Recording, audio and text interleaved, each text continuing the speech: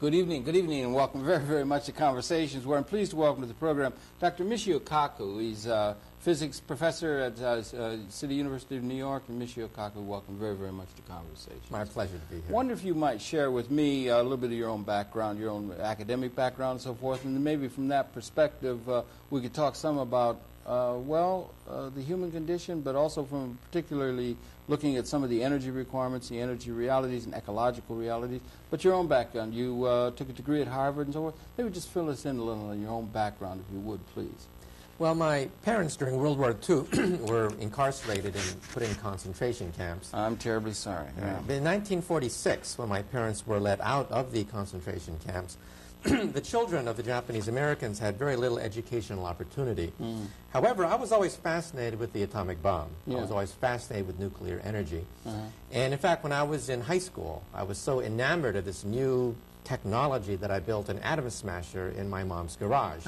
I assembled 300 pounds of transformer steel, got 22 miles of copper wire, and I assembled a 6 kilowatt, 20 kilogauss magnetic field, 2.3 million electron volt Betatron in my mom's garage. Gee whiz. And every time I plugged in the Betatron into the garage, it soaked up the entire output of the house.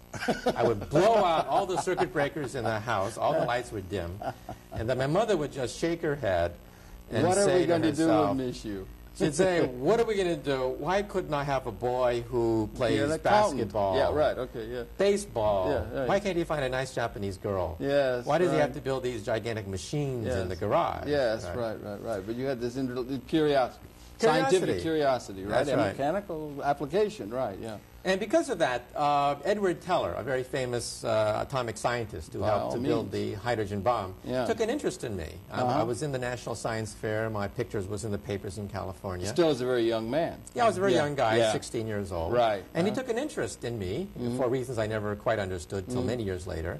And he got me a 4-year scholarship to Harvard. And at Harvard, I began to hone my skills as a nuclear physicist. And I spent 4 more years at Berkeley getting my Ph.D. Did you go to Harvard as a young man? That's right, as an undergraduate. How old were you when you went into Harvard? Well, I was, 17 years old. Yeah, right, From 1964 to 68. Right. And then from 68 to 72, I got my Ph.D. at Berkeley. I see. Now, what I didn't know was that Edward Teller was essentially recruiting a bunch of young top-flight physicists from the West Coast to work on Star Wars, to work on third-generation hydrogen bombs, to work on the X-ray laser, the Excalibur, all these systems that got President Ronald Reagan enamored of this whole nuclear shield around the United States, energized by third-generation hydrogen bombs. He was thinking of that far back. Well, he wasn't thinking specifically about the Star Wars, but he knew that he was ostracized from the mainstream of the scientific community. And he also knows that young scientists, very young scientists, come up with all the creative ideas, like how to manufacture hydrogen bombs.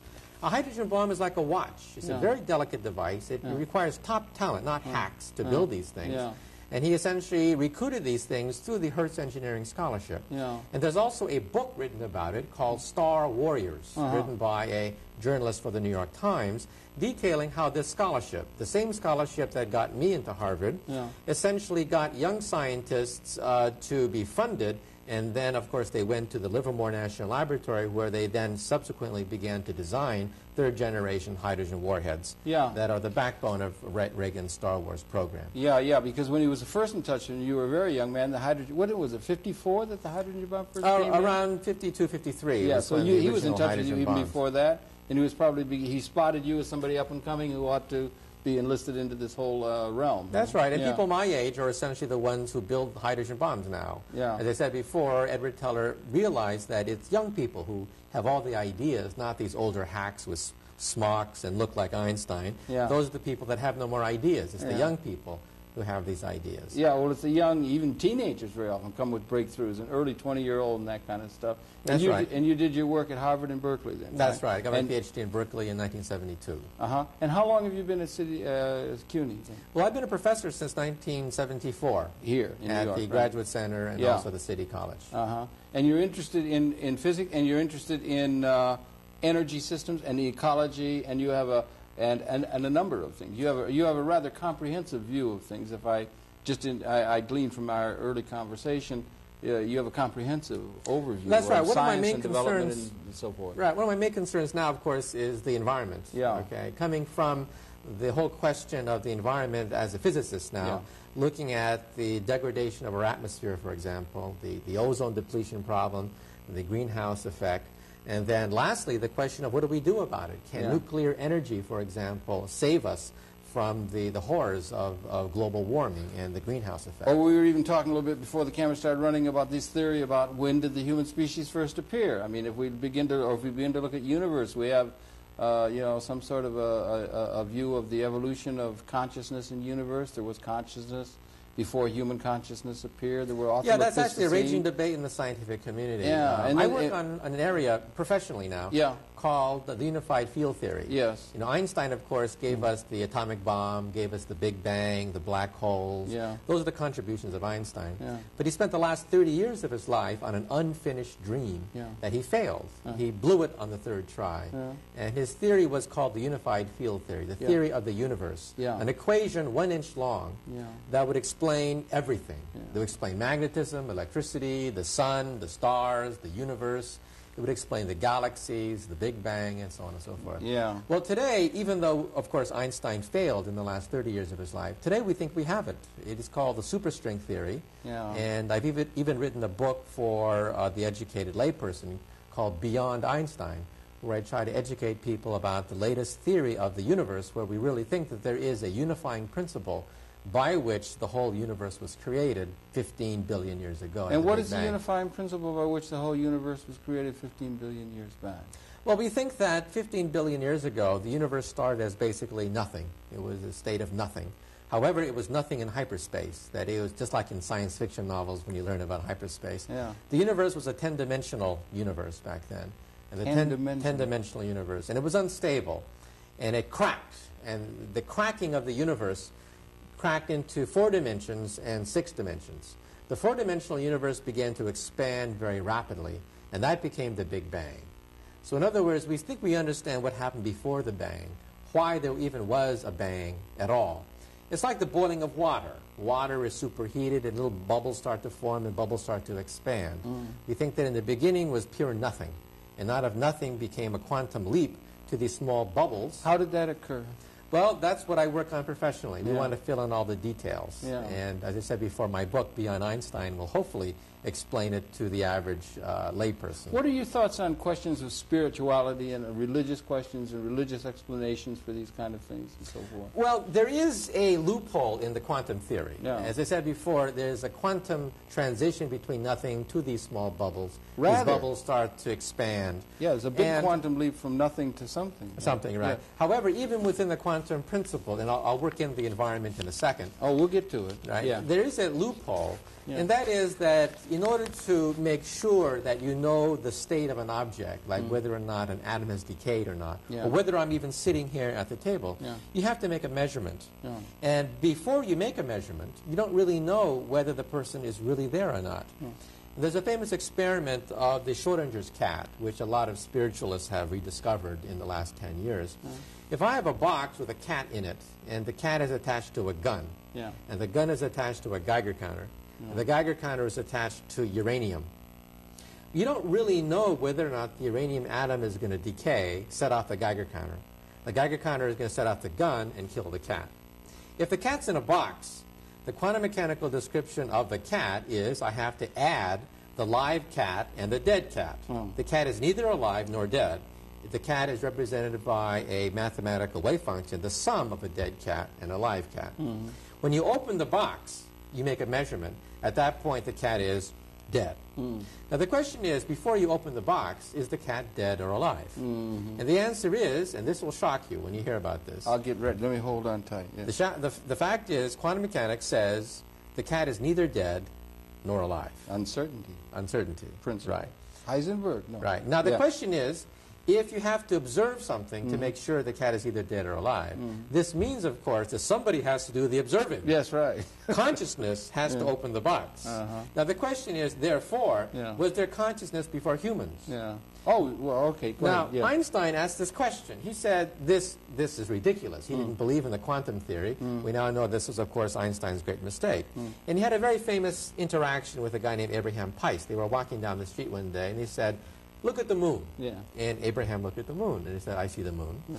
And he said, do you believe that the moon exists only because a mouse can look at it?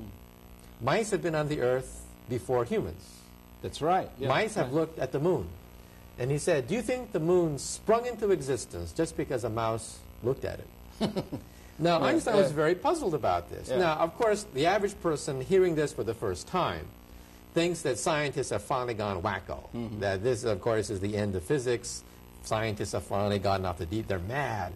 But actually, this has been tested experimentally. We have atoms. Atoms like cats that are neither dead nor alive.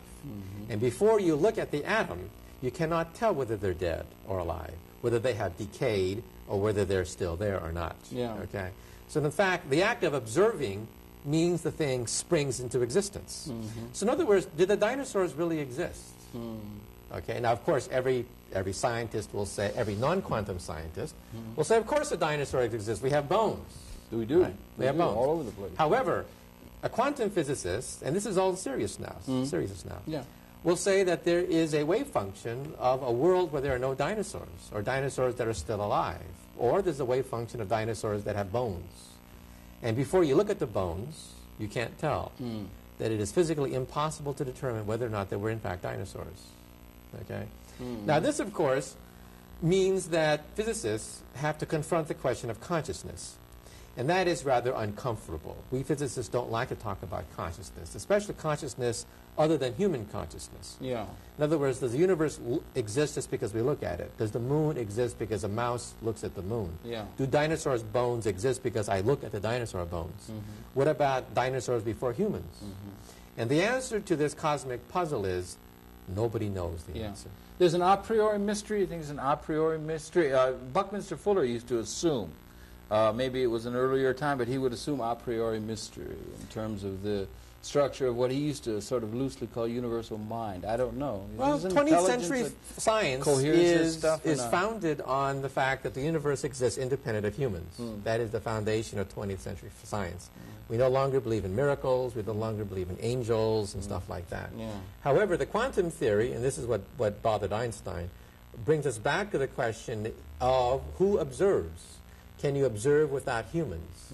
If so, does that mean that necessarily you have God, which some physicists say? Eugene Wigner, winner of the Nobel Prize, said that this essentially proves the existence of God. Or does it mean that you have Martians and extraterrestrial life out there?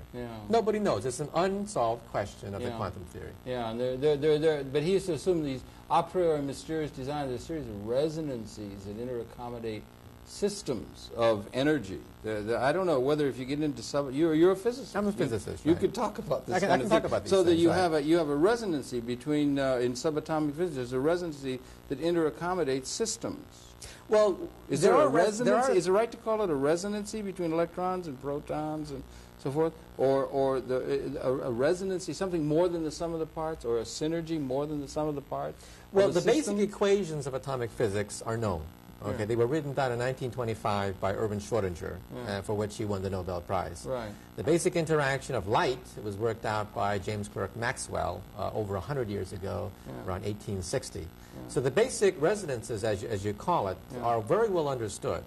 The only thing we don't understand is the philosophical underpinnings of why quantum mechanics works so well. There's no known violation to quantum mechanics. Quantum mechanics is the physics of the atom. There are no known violations of this principle. And that there's that all of matter, all of energy, that we're all of a system. We're all of a system in terms of life and on this earth or in this universe. We're all of a system. And if we see a sort of unified system of which we are a part, and we would look at the evolution of biological. Is there any way of gauging some sort of a purpose to biological evolutionary well, functioning take a look on Earth? at the evolution Is it any of, is there anything any point in seeing anything like an anti-entropic or what Fuller used to call syntropic kind of mechanism that we can discern within the biological evolutionary process of which humanity is a part, maybe apexing that process?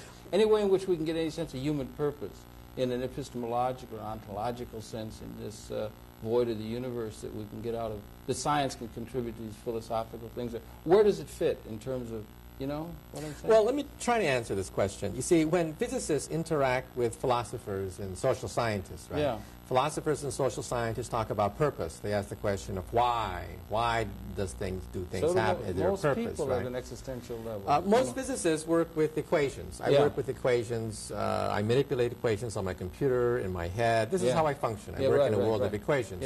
We ask the question, how? Okay. Now, ultimately, people like myself who ask the question, how? How did the Bang take place? How did 10-dimensional hyperspace break down to our 4-dimensional universe? Confront the question of why. Now let me try to answer the question of why, and then I'll work into the question of the environment. That's what we want to bring it into. You see, 12,000 years ago, there was a very important event that happened in the history of Homo sapiens. 12,000 years ago, we humans were essentially small bands of cave dwellers in the Ice Age. Because of the Ice Age, progress had reduced Homo sapiens to the level of animals. We were almost indistinguishable from animals. The way we lived, the way we foraged for food, the way we hunted. We had no civilization to speak of. Well, we had no agriculture before the Neolithic development. Right. Now, what happened 12,000 years ago, an absolutely stupendous event took place 12,000 years ago. The Ice Age ended. And with the melting of the ice, it meant that humans no longer had to follow the deer, follow the bears. It meant that humans could plant seeds. And coming back a year later, these seeds would sprout. And with that, agriculture developed. That's interesting. I'd never thought of it that way. That's right. Agriculture was the turning point in human evolution. Oh, no question. Absolutely the turning point. With agriculture, it meant that you didn't have to follow the deer. It meant you could sit down and build a village. Villages didn't really exist before then. They were huts, basically. Oh, yeah, right. With the coming of villages came cities. Well, cities eventually, it then, took a time, of course, could be supported by agriculture. With large-scale agriculture, you could support not just a tribe of 10, 50 people. You could support a city of 10,000, 20,000 people. With the coming of cities became division of labor. And with the division of labor came, unfortunately, slavery. It did, where humans subjugated other humans. You can't have slavery when you are in bands of only 10 people foraging for deer. You can have slavery if your population develops to 10,000, 20,000, Then became, of course, civilization with the harnessing of energy, They had even mastodons. They had mastodons and great beasts.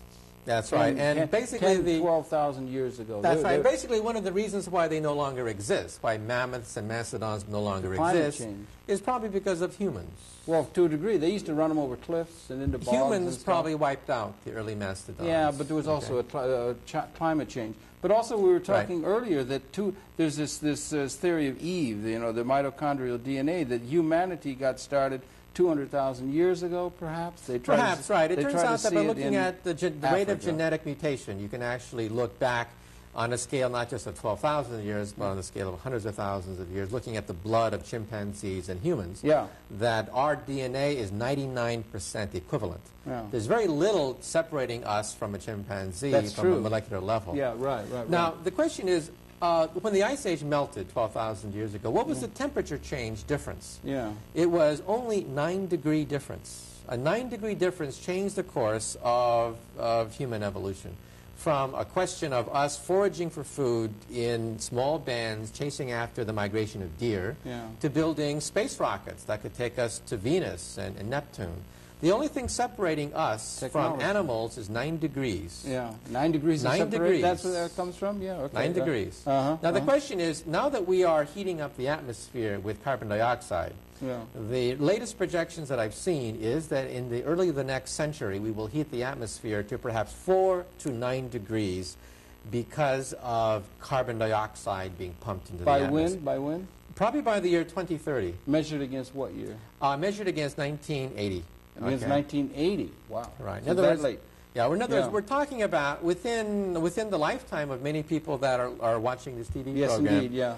The fact that there will be catastrophic changes in the atmosphere, first in the ozone layer, and second of all in the greenhouse effect. Catastrophic changes that, of course, created civilization.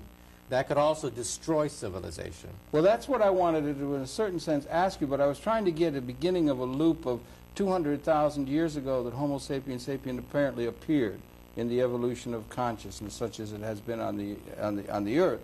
And we're all descended from one person, as it seems. We've gone through these changes, and we come to the end of 10,000 generations, and we seem to have crossed, or I wonder if we have crossed yet. The technology and the extension of the technology, which is an extension, technology is an extension of consciousness, in a certain sense, into the environment in which it's different than what is given. Much of that has been destructive in its capability. In fact, a lot of the leading edge of the research has been destructive. Have we reached a point yet, do you think, where if it were unleashed, just theoretically, if it were unleashed, we could render the habitat of the Earth, just at this level, say weaponry level, we could render the habitat of the Earth incapable of the continuation of our species? Oh, easily. All you have to do is... You say that easily? All you have to do is put our nuclear arsenal on the South Pole and detonate the South Pole and melt it. We have the capability of melting... We have the capability of altering the entire ecostructure of the planet with our hydrogen bombs. With the hydrogen bombs, we could make it so we can melt the polar ice caps. I don't suggest we do such a horrible thing. Well, that actually could happen from carbon dioxide and that's over right. Global warming could do that. But that these weapons of destruction, that if they were unleashed, it could be done by one person in an interlinking geopolitical world and so forth, that we have the ability to destroy a context wherein our species can continue, which began 200,000 years ago. That's right. We couldn't do it in the Second War. We were trying. That's as right. hard as we were. That's we right. were protected when George Bush gets on an airplane. But it's something existentially new in the universe. I mean, that's right. There's been a sea change in human evolution within the last several decades. Or cosmic evolution, or biological evolution. When George Bush gets on an airplane, he brings behind him. Watch the newscasts. Right behind him, there's a Secret Service man with a bag. It's called the football. Yeah. Inside the football, of course, are all the codes. Yeah. The codes are for PSYOP 7. Yeah. PSYOP 7 is a single integrated operational plan which will unleash Armageddon. He has the ability to destroy all life on this planet. Same thing with Gorbachev. No. During the coup, for example, the question was, where is the Soviet football? Yeah. The Soviet football follows Gorbachev, and during the coup, people asked, where is that football? Now, the point is there has been a sea change in human evolution for two reasons. He surely can't destroy life. I mean, life is a much more precious itself may not be destroyed. In universe. Even asteroids were not able to destroy there are all life forms at the bottom of the ocean. That's right. There are worms that even don't use photosynthesis. Humans we're not going to destroy life. Yeah, humans may be an evolutionary dead end if we were to change the environment. We may be. Right. Now, look at it from a physicist's point of view. Yeah. We physicists have looked at life in outer space to see whether there's intelligent life just like ours that have evolved in the same way.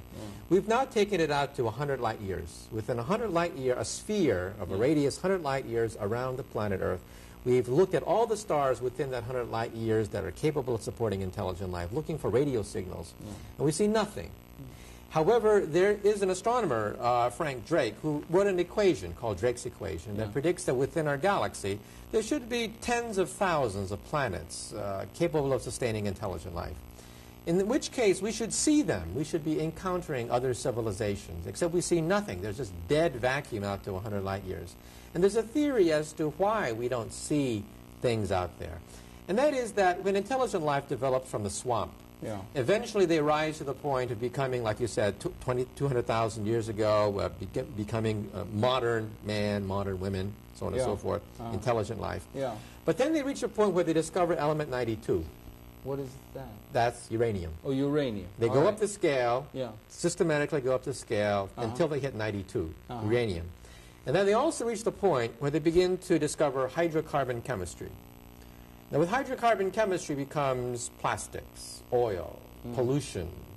With element 92 comes the ability to melt your polar ice caps, if you feel like it, to create a darkening of the atmosphere with a nuclear winter.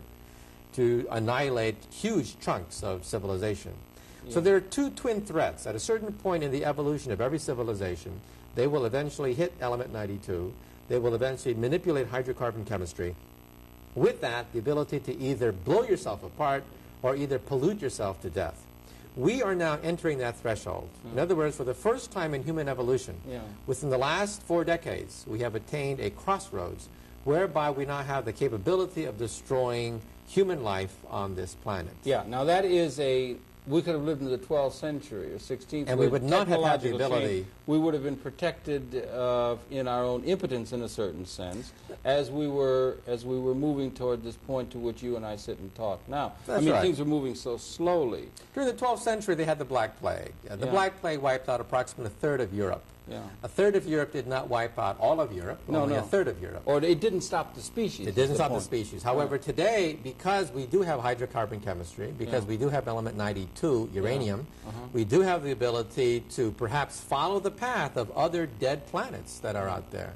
If the work of Frank Drake is correct, it means potentially there could be thousands of dead planets out there that did not negotiate pollution, global pollution like the greenhouse effect, and the global pollution like the depletion of the ozone layer, and did not negotiate the question of nuclear weapons. Yeah, there was a consciousness, Australopithecine and other kinds of things before human consciousness, and one would hope, if it continues. I have a son, if I may, bright young man. He studies dolphins. He thinks that we're a dead end. He thinks the dolphins... We are an evolutionary dead end. We are it's conceivable. No, he does. He thinks that we're hopelessly barbarous and we're flawed. The cetaceans will be are the principal carriers of consciousness, or the leading edge of consciousness in this part of the universe, and so forth, and that we're going to destroy ourselves, which is an existentially difficult kind of situation to live with if you like human beings and so forth. But we're definitely at a time when, after 200,000 years of evolution, we're at a point of quantum transformation. That's right. We're at it, perhaps the most, well, the first most important transition was 12,000 years ago when civilization began. Well, the first might be 200,000 years ago when we first appeared. The first one was 200,000 years ago when we appeared. The next one was 12,000 years ago when the ice melted and civilization began. The next transition... Agriculture and then civilization. Agriculture. The next transition was 300 years ago when machines were discovered. Steam, basically. Steam power, and then oil fueled the Industrial Revolution. We're now entering, in some sense, the fourth major transition point in the evolution of the human species, and that is the ability to self-destruct. The ability to self-destruct, and and I guess maybe from that perspective, one to try to draw off from it in a systems kind of way, or see it as sort of like a gestation. We might be able to say we've been gestating for 200,000 years, and we may be that we're going to be stillborn, or we're going to be aborted, or we're going to create our own... in that sense, an evolutionary dead end. Or it could be possibly that we're at a point where, if one were to try and find the obverse side, I think that's what I was getting at in a certain sense, if you were to find, and we inherit, James Joyce said, Daedalus say, I use it all the time, folks, excuse me in the audience, but it's history is a nightmare from which we're attempting to awaken. And that if we could find our way through to where there could be something other than the inherited institutions and situations that we've come out of historically, battling over scarce resources, battling over other kinds of power relationships, traditional geopolitical thinking that we've inherited from a past. It may be we're coming into a technologically augmented situation that could be, in a certain sense, liberating us from the kinds of struggles that we've been involved in, if you can understand what I mean. Yeah, I think that the bad qualitative transformation. The bad news is that we've reached this turning point where we have the ability to self-destruct. However, the good aspect of it is that nations are now at a point where mutual cooperation on the scale of 90 nations signing a treaty just last year to ban CFCs that destroy the ozone layer. That is a tremendous turning point in the evolution of the planet. In other words, I don't believe in George Bush's New World Order. In other words, America, the great superpower, America, the great, and so on and so forth. I believe that the New World Order will be a new environmental order. That nations of the world suddenly realize that they're going to get wiped out, too, if the atmosphere changes. Their growing areas will turn into desert. We sit on top of the food chain. We could be toppled very easily from the top of the food chain if algae starts to be disrupted by ultraviolet light. If the temperatures start to heat up so that farm animals can't reproduce, and all sorts of horrible things happen. 90 nations signed a treaty in the 1990 stating that they will unilaterally, multilaterally, limit the production of chlorofluorocarbons. Was that in Montreal? Was that the treaty in Montreal? Well, the 87 Montreal Treaty was only a banning of half of the CFC production by the year 2000. Then it turns out that the ozone layer is depleting much more rapidly than expected. In the last decade, over the United States now, not over the South Pole, but over the United States, there has been a 4 to 5% depletion over the United States. Right. That is catastrophic. We are witnessing the collapse of the ozone layer. In the temperate region, Right. In the next decade, it'll probably be another 5, perhaps 10% depleted. So we're talking about, by the year 2020, the ozone layer disintegrating, perhaps a quarter of it, perhaps a third of it disintegrating by the year 2020. Explain a little bit ozone layer, what it is, what's happening, what causes it. You see, life on Earth is about 3 billion years old, and about 3 billion years ago, something very important happened, and that is that the ultraviolet radiation came down on the Earth, created ozone, and then ozone then shut off more ultraviolet radiation. That meant that harmful ultraviolet radiation could not rain down on the Earth and mess up the evolution of DNA molecules. If the ozone layer had never existed, we would not be in this room talking about it. Our molecules would be dispersed as random hydrocarbons around the planet. There would have been no life, because life, as soon as it was created, would have been destroyed by ultraviolet and by X-rays raining down from the sun. If we ruin this protective shield over the United States, over the rest of the planet... It made evolution possible, then, or the biological It made evolution possible about 3 billion years ago. That's right. It started the whole process. In other words, what started evolution was probably harmful X-rays mushing up the molecules in the oceans. But once DNA starts, it's very fragile. You have to protect it.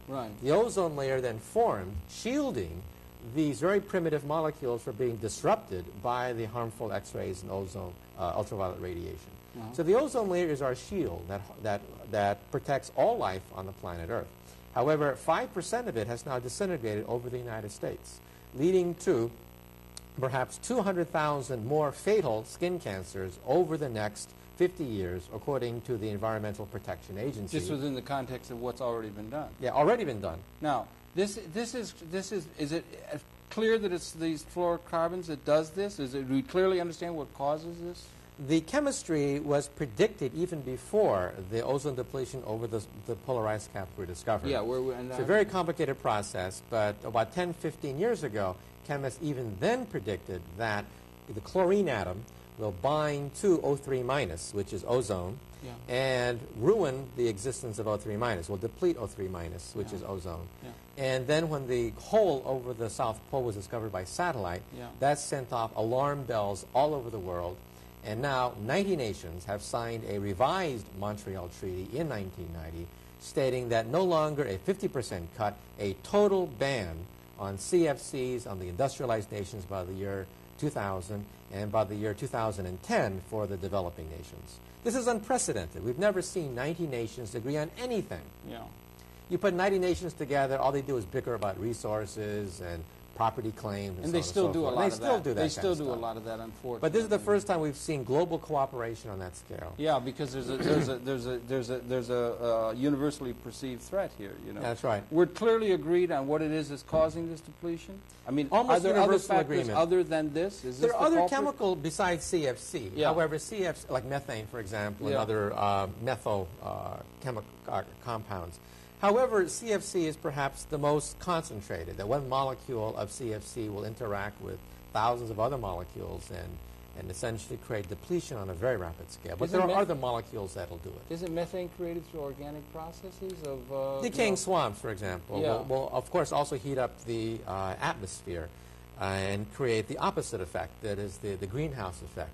Instead of destroying the ozone layer, it creates a carbon dioxide layer. And the carbon dioxide layer could then heat up the planet. And like I said before, 9 degrees is all that separates us from the animals. Oh, the 9 degrees is what separated us from the temperature.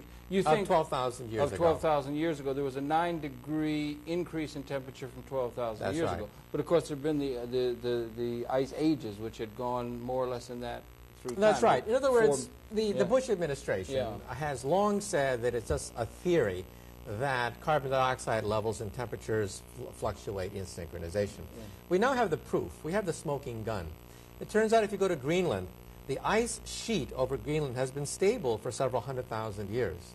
The ice has trapped molecules of air of hundreds of thousands of years ago.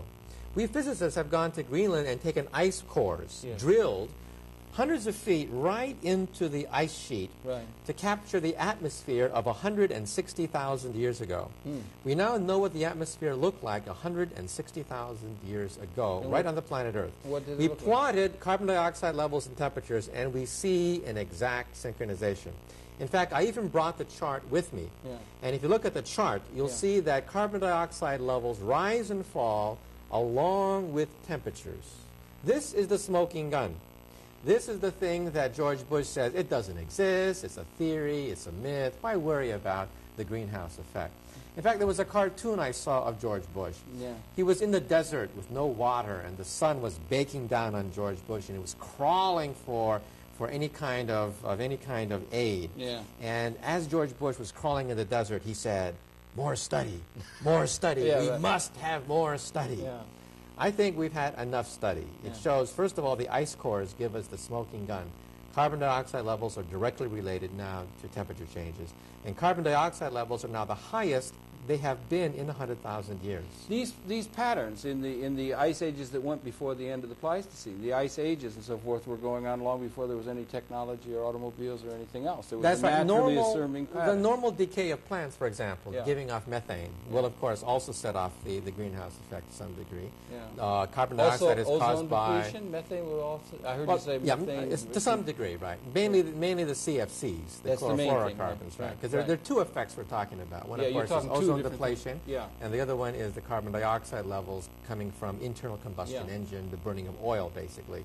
I guess what I was saying is these temperature changes had occurred throughout the evolution, the geologic evolution. And we have speeded it up. In other words, we have cut about 100,000 years off the rate of warming of the planet Earth. The planet Earth, of course, would have warmed anyway, okay, perhaps. We have essentially accelerated the natural process in the planet Earth by tens of thousands to perhaps 100,000 years. But it seems to me, if I may, this ozone depletion is something new. The ozone depletion is new in the sense that over 3 billion years now. Yes, that's a longer For the first time in 3 billion years, we now have the potential of destroying the life-giving ozone shield around the Earth.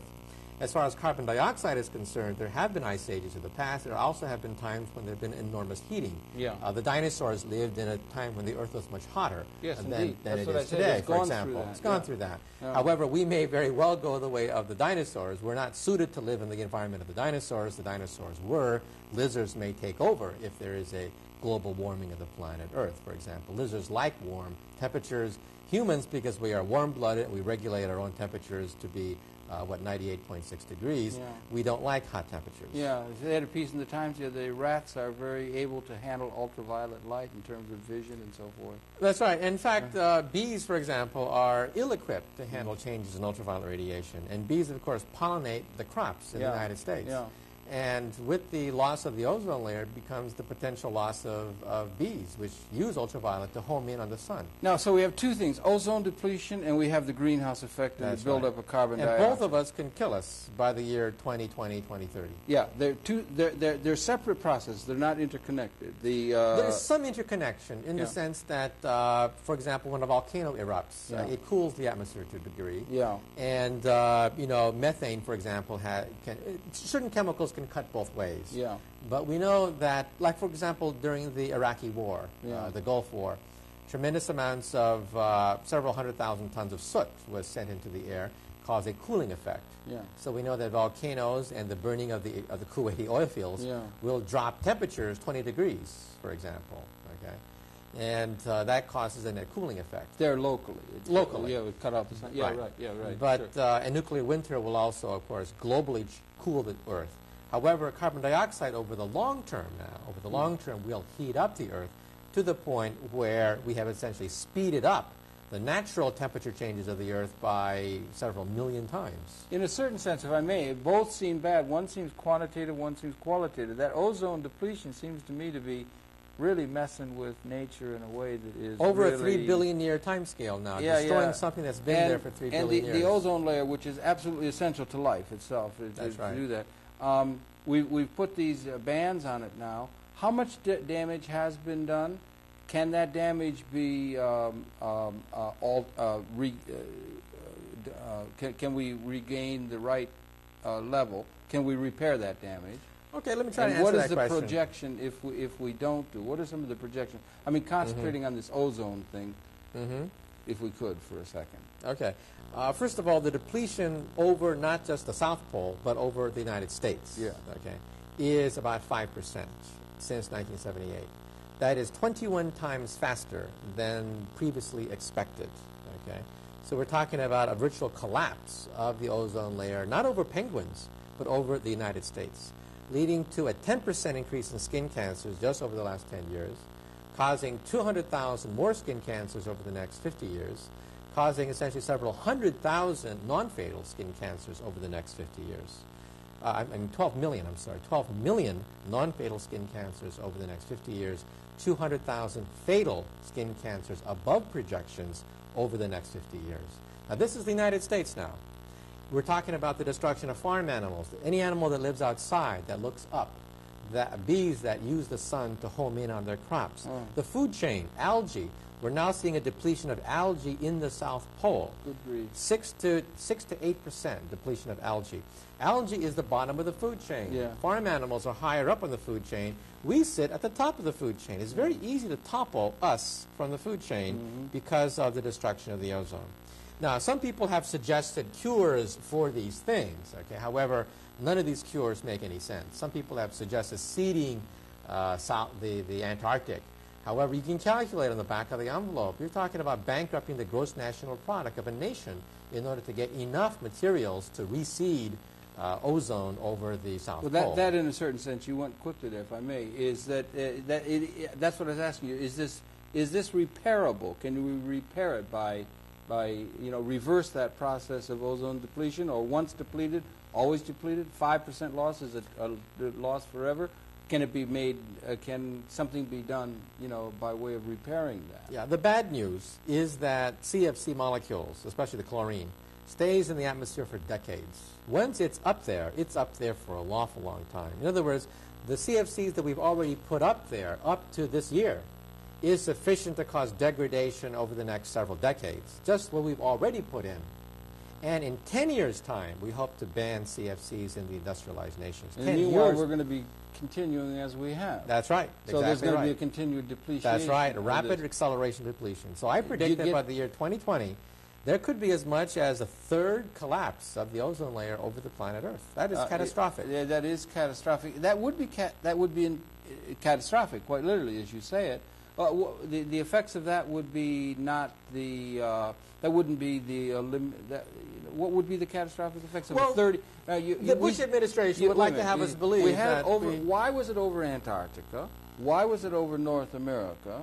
Was it over Europe? Has it been over Australia? Yeah, how was the depletion over the higher latitudes is even worse. Leningrad, the depletion is 8% since 1978 over Leningrad. Sweden, the depletion has been 8%. We're lower on the scale, so it's only been 5% over the United States, but it's been higher. 8% over Leningrad, 8% over Sweden is what the depletion has been, as measured by satellite, not by computer. Will this have anything to do with the human activities of the land under which these depletions occur? Definitely. It's going to affect agriculture. It's going to affect bees and insects, birds. Is there a cause and effect between what goes on under where these depletions, like you said, under the United States? Is it something that happened in the United States that caused there to be a depletion, or is it a mixture, the atmosphere is mixing in? The reason why it came over the Antarctic is that these are very complex chemical reactions that are heat sensitive. And over the Atlantic, you have a lot of cold air masses there. Yeah. And it turns out that because of the coldness, it accelerated the depletion of ozone over the South Pole. Now, over the North Pole, a smaller effect has taken place over the North Pole. And we, because we are in the northern hemisphere, have experienced this depletion. But as you go into Canada, as you get even closer to the North Pole, it's much higher. Leningrad is higher up than the United States, most of the United States. That's why Leningrad has 8% depletion, according to the United Nations. Sweden is also higher up. closer to the North Pole, and that's why it's been 8% over Sweden. This is a matter of a very serious consequence. You're talking about a collapse. Yeah. I'm not just talking about putting on sunglasses. That's what John Sununu would have had us believe is you just put on sunglasses. Birds can't put on sunglasses. Bees can't put on sunglasses. Farm animals, algae, they can't put on sunglasses. You're talking about destroying the food chain. Yeah. Now, back again to the original question. This can't be reversed, this depletion? Okay, the reversal by human intervention, that is by seeding the clouds. What we can do, that is probably outrageously expensive. What we have to do is simply ban CFCs, not by the year 2000, but even earlier. But nations, of course, their gross national product is hooked to CFCs. The most common CFC is Freon gas. We use Freon gas in refrigerators and air conditioners, right? Does that mean that's in most of the refrigerators in our homes have this stuff? That's right. Freon is a remarkable chemical. And does it, as it is in the refrigerator, does it contribute to this problem, the use of that? Or is it only if it leaks? It leaks, and of course when you get rid of your refrigerator, it gets smashed up and the ozone leaks into the atmosphere. If the refrigerator is not smashed up and it doesn't leak into the atmosphere, that Freon, does it still contribute to that? If you can contain it. If you can contain the Freon, then of course it would be less contribution. However, don't you think we ought to be very carefully taking care of old refrigerators? It costs money. It's only money. Yes. Okay. And George Bush would rather spend money on third-generation hydrogen warheads to defeat a nation that no longer exists, and would rather have, hydrogen weapons in West Germany attack targets in East Germany, when, of course, there's only one country, Germany now. Billions of dollars are spent trying to destroy East Germany. No, but in the face of this, honestly, I mean, to have somebody go and take an old refrigerator and throw it in a landfill where it's going to get crushed so the Freon can get into the atmosphere, that could be pretty easily taken care of. I mean, if refrigeration is the major thing, there could be a place where you could put an old refrigerator and, if I'm saying... Right. But you see, that's what has to be done. First, you have to limit the production of CFCs. You have to have the industrial establishment restrict the emissions of CFCs into the atmosphere, and you have to make sure that the CFCs that already exist, the Freon gas in our air conditioners, refrigerators, that is disposed of correctly rather than being put into landfills and whatever, and then it leaks right into the atmosphere. Yeah, that would see a main priority, would seem to me, to make sure it's disposed of. Because but you see, that's not Bush's priority. No, it's not. You know, and I know it's a priority, right? Tell that to John Sununu, the nuclear engineer. But I mean, it's a relatively small thing. It wouldn't be a large thing for people to do. Refrigerator is a big thing, Yeah, but to limit the industrial production for Dow Chemical and DuPont, to limit CFCs would cost them tens of billions of dollars. It would. Right? You realize that before the invention of the refrigerator, all foods would rot. The average human on this planet has eaten rotten food ever since 2 million years ago when we first began to walk on the surface of the earth. Rotten food is the most common taste that Homo sapiens have tasted. That's why refrigeration is so important. Okay. However, refrigeration is also killing us, and killing all life on the planet Earth if the ozone layer collapses. Yeah, and that has to be absolutely guarded against. Right. And you see, John Sununu's point of view, or his point of view, was that nuclear energy will, of course, save us from all these catastrophic problems. The nuclear energy, we need a nuclear power plant in every backyard, and that'll save us. However, I don't believe that nuclear energy, even though John Sununu claims to have had a nuclear engineering training, I don't think that nuclear energy is the way to go. First of all, even if you were to multiply by 10 the number of nuclear power plants in the United States, it would not make a dent on carbon dioxide production. Okay, now we're going to deal with the carbon dioxide thing, right? Right, which is also a problem, and also by the year 2020, 2030 will, of course, affect the food chain and affect lifestyles on the planet. Yeah. The United States, of course, we have a gigantic food basket. The bread basket, Kansas, the wheat belt, the corn belt. That has been one of the main reasons why we can thumb our noses at the Soviets, because we have this gigantic bread basket. Yeah. By the year 2020, there may not be a bread basket. It may be a dust bowl like it was in the 1930s. California, one of the largest bread baskets on the planet, could be wiped out as an agricultural center.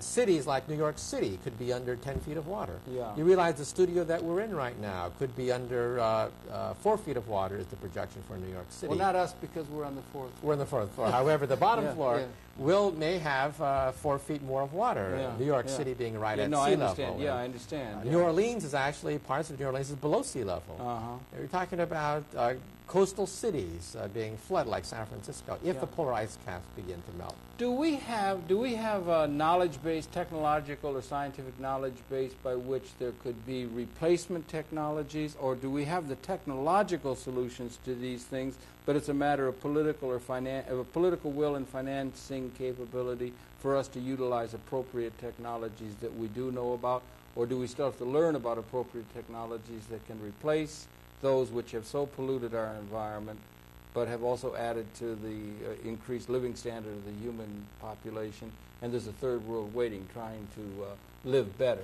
It all boils down to the almighty dollar. We have the means. We don't have the will. You realize we have the technological means. We have the means. We don't have the will. Unfortunately, it's like a driver driving in a car getting all of a sudden very sleepy, and it takes a near miss to wake up that person, right? That's civilization. Civilization is falling asleep when it comes to these the catastrophic depletion of the ozone layer and the greenhouse effect. And it may take a near miss. The problem is, even after we wake up, it may be too late. It's like they have these programs recently about the tremendous damage of a lack of neonatal care, or the very early infants or the young people is going to result in huge prison costs. But they can't put the costs on up at the upfront, and then they get tremendous costs in prison costs and other kinds of. You pay for it later. You pay for it now, or you pay for it later, but you pay 10 times more later. And we don't have a system in our own way of thinking that allows us to have financing or a financing capability that allows us to do what it is we technologically know or scientifically know we're capable of doing. So it's almost built-in schizophrenia in terms of people who are of concern now as we approach this this era of crisis in terms of the human species, in terms of the broader evolution of events as we spoke earlier. Right. The problem is that the engine of the Industrial Revolution has been profits. There's no profit to be made to restrict the ozone layer. There's no profit to be made to restrict the greenhouse effect. And George Bush, because he's very keenly attuned to the oil industry, the oil industry, as you know, is one of the first polluters creating this effect. Our president is a former oil company president. He thinks like an oil company president because he was the president of the Zapata Offshore Oil and Drilling Company. And oil men like the greenhouse effect, because the greenhouse effect is caused by oil, caused by the internal combustion engine. And we've inherited, and things have moved so quickly. The Industrial Revolution, we look 200,000 years. If it isn't, if all these lines aren't exponential, they're darn near exponential as we go up. And as we reach this point, maybe of it's been like gestating for 200,000 years, and we're going to go into a new cooperative, liberated way of being where the technology could really come to the service of the human community and allow us all to maximize our potential, which historically we've never been able to do. We've lived in a jungle of scarcity-motivated thinking and so forth. We may be superseding that. We may be coming into a new way of being that would allow us to resonate in universe with a consciousness transcendent to what we have been. By necessity. By necessity? By necessity, as nations realize that their economy is falling apart because their agriculture is falling apart, because their bread baskets are no longer producing food, because there's no more bees, there's no more pigs, there's no more deer, there's no more crop, there's no more birds, there's no more algae, there's no more fish.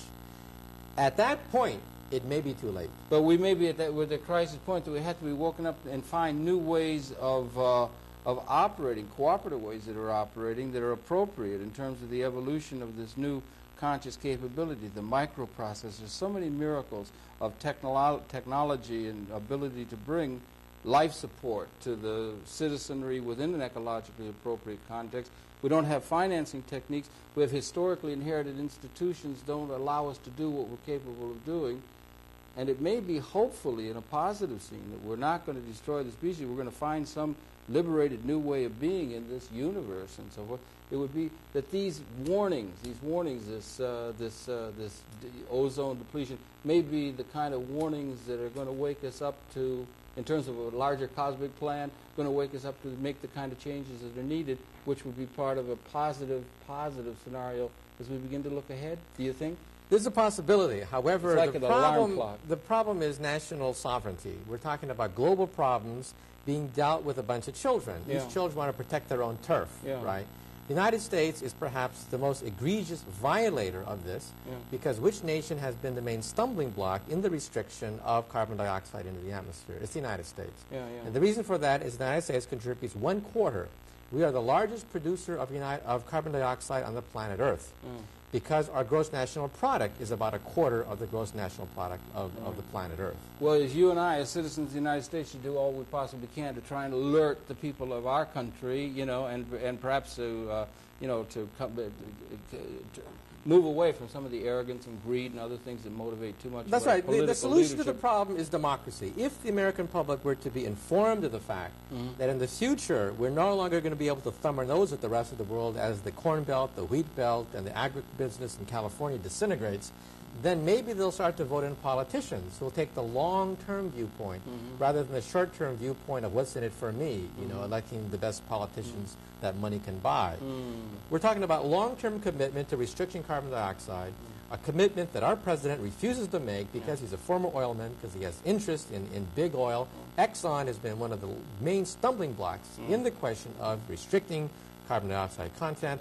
Even Margaret Thatcher, when she was at the last meeting, Margaret Thatcher scolded the United States, saying, "What's wrong with you? The whole world understands that you are the bottleneck." Okay?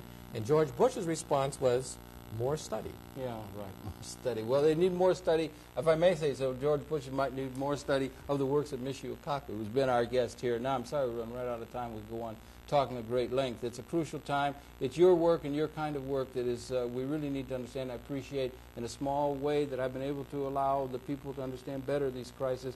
We really do have to understand this much better, and it's through your work, and I want to thank you very much for all of that, and to thank you certainly for coming in and sharing some of your knowledge with us here. My pleasure. Yeah, it's been your pleasure. And the cable audience have the perception. Michio Kaku, he's at City CUNY here in New York. He's a nuclear physicist and a comprehensivist and a man of great concern, as you can see. Happy to have been able to share his potentially optimistic view of the world, although pointing out the negative possibilities that are current in the current existential situation we find ourselves in this holiday season of 1991. Happy to have been able to share them with you. We invite you to tune in again next week on Conversations. We'll be coming back then. Michio Kaku, once again, thank you very, very much indeed. Right, thanks. Good night. We'll see you next week.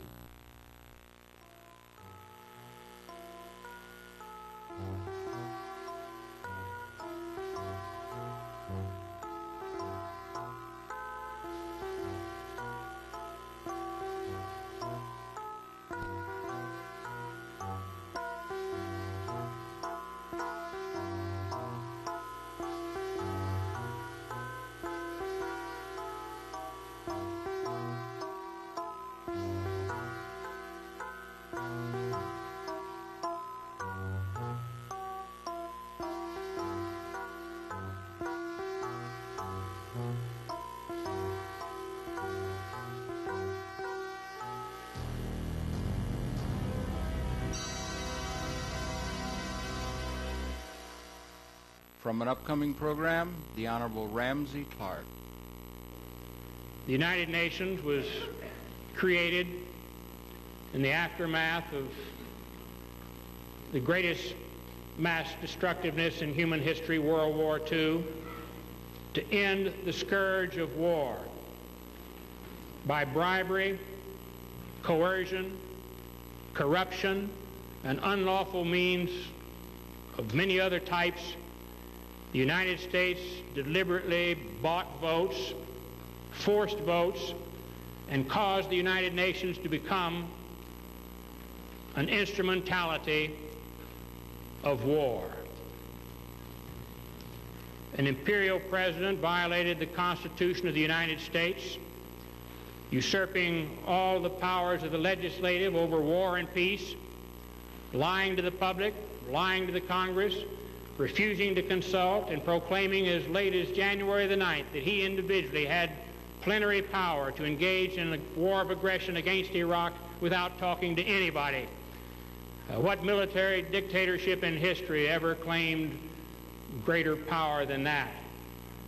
If we want integrity in the Constitution of the United States, these war crimes that have been described must be considered here as a domestic matter, because each constitutes a high crime under the Constitution and an impeachable offense.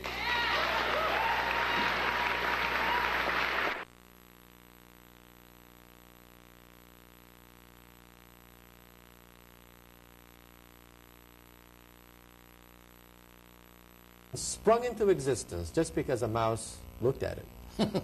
Now, Einstein was very puzzled about this. Now, of course, the average person hearing this for the first time thinks that scientists have finally gone wacko, that this, of course, is the end of physics. Scientists have finally gotten off the deep. They're mad. But actually, this has been tested experimentally. We have atoms. Atoms like cats that are neither dead nor alive.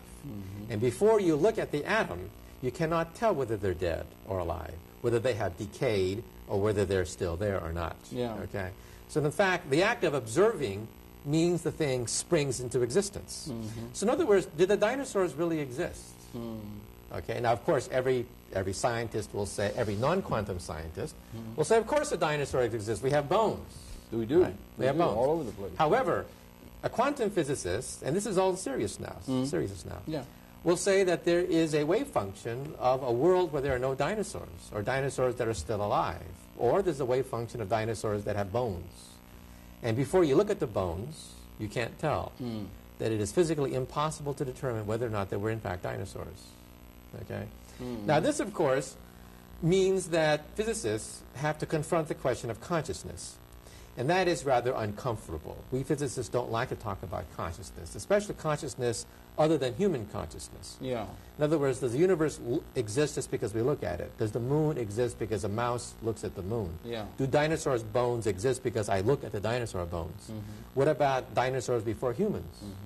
And the answer to this cosmic puzzle is nobody knows the answer. There's an a priori mystery. I think it's an a priori mystery. Buckminster Fuller used to assume, maybe it was an earlier time, but he would assume a priori mystery in terms of the structure of what he used to sort of loosely call universal mind. I don't know. Well, 20th century science is founded on the fact that the universe exists independent of humans. That is the foundation of 20th century science. We no longer believe in miracles. We no longer believe in angels and stuff like that. However, the quantum theory, and this is what bothered Einstein, brings us back to the question of who observes. Can you observe without humans? If so, does that mean that necessarily you have God, which some physicists say? Eugene Wigner, winner of the Nobel Prize, said that this essentially proves the existence of God. Or does it mean that you have Martians and extraterrestrial life out there? Nobody knows. It's an unsolved question of the quantum theory. But he used to assume these a priori mysterious designs are a series of resonances that interaccommodate systems of energy. I don't know whether if you get into you're a physicist. I'm a physicist. You could talk about this. I can talk about these so things, that you have a resonancy between in subatomic physics. There's a resonancy that interaccommodates systems. Well, is there a resonancy? Is it right to call it a resonancy between electrons and protons and so forth, or a resonancy, something more than the sum of the parts, or a synergy more than the sum of the parts? Well, the basic equations of atomic physics are known. Okay, they were written down in 1925 by Erwin Schrödinger, for which he won the Nobel Prize. The basic interaction of light was worked out by James Clerk Maxwell over 100 years ago, around 1860. So the basic resonances, as you call it, are very well understood. The only thing we don't understand is the philosophical underpinnings of why quantum mechanics works so well. There's no known violation to quantum mechanics. Quantum mechanics is the physics of the atom. There are no known violations of this principle. And that there's that all of matter, all of energy, that we're all of a system. We're all of a system in terms of life and on this earth or in this universe. We're all of a system. And if we see a sort of unified system of which we are a part, and we would look at the evolution of biological. Is there any way of gauging some sort of a purpose to biological evolutionary functioning on Earth? At the evolution Is there anything? Any point in seeing anything like an anti-entropic or what Fuller used to call syntropic kind of mechanism that we can discern within the biological evolutionary process of which humanity is a part? Maybe apexing that process. Any way in which we can get any sense of human purpose in an epistemological or ontological sense in this void of the universe that we can get out of, that science can contribute to these philosophical things. Where does it fit in terms of, you know what I'm saying? Well, let me try to answer this question. You see, when physicists interact with philosophers and social scientists, right, Philosophers and social scientists talk about purpose. They ask the question of why. Why does things happen? Is there a purpose? Most people right? at an existential level. Most physicists work with equations. I work with equations. I manipulate equations on my computer, in my head. This is how I function. I work in a world of equations. We ask the question, how? Okay. Now, ultimately, people like myself who ask the question, how? How did the Bang take place? How did 10-dimensional hyperspace break down to our 4-dimensional universe? Confront the question of why. Now let me try to answer the question of why, and then I'll work into the question of the environment. That's what we want to bring it into. You see, 12,000 years ago, there was a very important event that happened in the history of Homo sapiens. 12,000 years ago, we humans were essentially small bands of cave dwellers in the Ice Age. Because of the Ice Age, progress had reduced Homo sapiens to the level of animals. We were almost indistinguishable from animals. The way we lived, the way we foraged for food, the way we hunted. We had no civilization to speak of. Well, we had no agriculture before the Neolithic development. Right. Now, what happened 12,000 years ago, an absolutely stupendous event took place 12,000 years ago. The end of the Pleistocene. The Ice Age ended. And with the melting of the ice, it meant that humans no longer had to follow the deer, follow the bears. It meant that humans could plant seeds. And coming back a year later, these seeds would sprout. And with that, agriculture developed. That's interesting. I'd never thought of it that way. That's right. Agriculture was the turning point in human evolution. Oh, no question. Absolutely the turning point. With agriculture, it meant that you didn't have to follow the deer. It meant you could sit down and build a village. Well, villages didn't really exist before then. They were huts, basically. Oh, yeah, right. With the coming of villages came cities. Well, cities eventually, then, of course, could be supported by agriculture. With large-scale agriculture, you could support not just a tribe of 10, 50 people. You could support a city of 10,000, 20,000 people. With the coming of cities became division of labor. And with the division of labor came, unfortunately, slavery. It did, where humans subjugated other humans. You can't have slavery when you are in bands of only 10 people foraging for deer. You can have slavery if your population develops to 10,000, 20,000, Then became, of course, civilization with the harnessing of energy, They had even mastodons. They had mastodons and great beasts. That's right. And basically 12,000 years ago. That's right. Basically, one of the reasons why they no longer exist, why mammoths and mastodons no longer exist, is probably because of humans. Well, to a degree. They used to run them over cliffs and into bogs. Humans probably wiped out the early mastodons. Yeah, but there was also a climate change. But also, we were talking earlier that there's this theory of Eve, the mitochondrial DNA, that humanity got started 200,000 years ago, perhaps? Perhaps, right. It turns out that by looking at the rate of genetic mutation, you can actually look back on a scale not just of 12,000 years, but on a scale of hundreds of thousands of years, looking at the blood of chimpanzees and humans, that our DNA is 99% equivalent. There's very little separating us from a chimpanzee from a molecular level. Now, the question is, when the Ice Age melted 12,000 years ago, what was the temperature change difference? It was only 9-degree difference. A 9-degree difference changed the course of human evolution. From a question of us foraging for food in small bands, chasing after the migration of deer, to building space rockets that could take us to Venus and Neptune.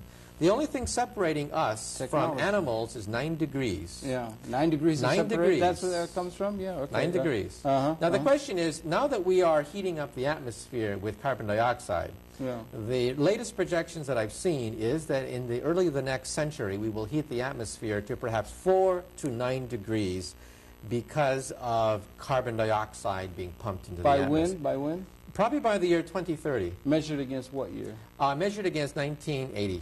Against 1980. Wow. Right. So that late. In other words, we're talking about within the lifetime of many people that are watching this TV program. Yes, indeed, The fact that there will be catastrophic changes in the atmosphere, first in the ozone layer, and second of all in the greenhouse effect. Catastrophic changes that, of course, created civilization. That could also destroy civilization. Well, that's what I wanted to do, in a certain sense, ask you, but I was trying to get a beginning of a loop of 200,000 years ago that Homo sapiens sapien apparently appeared in the evolution of consciousness, such as it has been on the Earth. And we're all descended from one person, as it seems. We've gone through these changes, and we come to the end of 10,000 generations, and we seem to have crossed, or I wonder if we have crossed yet. The technology and the extension of the technology, which is an extension, technology is an extension of consciousness, in a certain sense, into the environment in which it's different than what is given. Much of that has been destructive in its capability. In fact, a lot of the leading edge of the research has been destructive. Have we reached a point yet, do you think, where if it were unleashed, just theoretically, if it were unleashed, we could render the habitat of the Earth, just at this level, say weaponry level, we could render the habitat of the Earth incapable of the continuation of our species? Oh, easily. All you have to do is... You say that easily? Oh, all you have to do is put our nuclear arsenal on the South Pole and detonate the South Pole and melt it. We have the capability of melting. We have the capability of altering...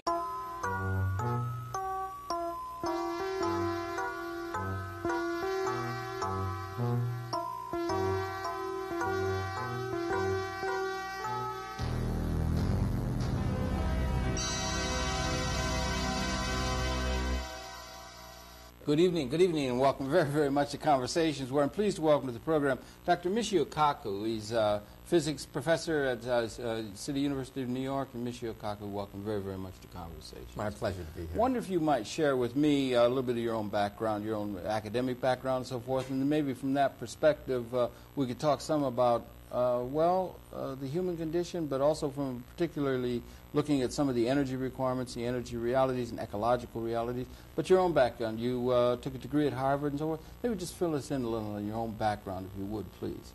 Well, my parents during World War II were incarcerated and put in concentration camps. I'm terribly sorry. Yeah. In 1946, when my parents were let out of the concentration camps, the children of the Japanese Americans had very little educational opportunity.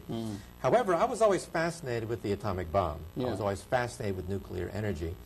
And in fact, when I was in high school, I was so enamored of this new technology that I built an atom smasher in my mom's garage.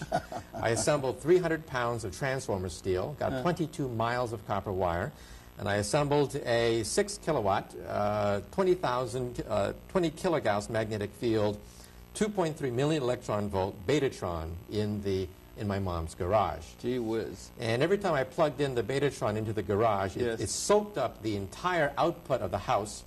I would blow out all the circuit breakers in the house, all the lights would dim, and then my mother would just shake her head and what say are we going to to do herself, with Michio? She'd say, what are we going to do? Why couldn't I have a boy who plays basketball? Yeah, right, okay, yeah. Baseball. Yeah, right. Why can't he find a nice Japanese girl? Yes. Why does he have to build these gigantic machines in the garage? Yes, right. But you had this curiosity. Scientific curiosity, right? That's right. Mechanical application, right, yeah. And because of that, Edward Teller, a very famous atomic scientist who helped to build the hydrogen bomb, took an interest in me. I was in the National Science Fair. My pictures was in the papers in California. Still as a very young man. Yeah, I was a very young guy, 16 years old. Right. And he took an interest in me for reasons I never quite understood till many years later.